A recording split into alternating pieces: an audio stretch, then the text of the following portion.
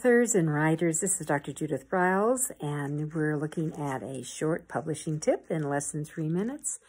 Do you know who you're really writing for? Who is your ideal reader, male or female? Is there an age to it? Is there a hobby they love? Is there a place they like to go vacation? Is there something that they love to eat? How about TV, movies? There are so many things that can define who your reader is.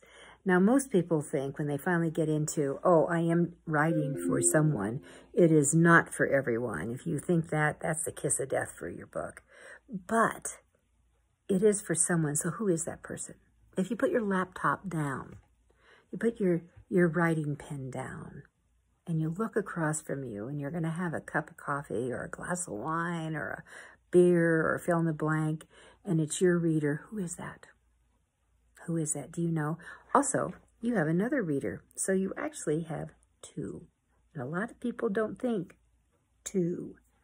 So one is who you're writing for, your ideal, but the other person you're writing for is, guess who? Google. Google is the #1 search engine. They are looking for what you bring in, for what you salivate, for what you they can chew on, for what they can spread out.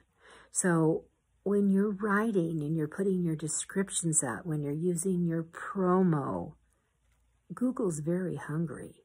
So you want to make sure that your copy that goes with it brings it all together.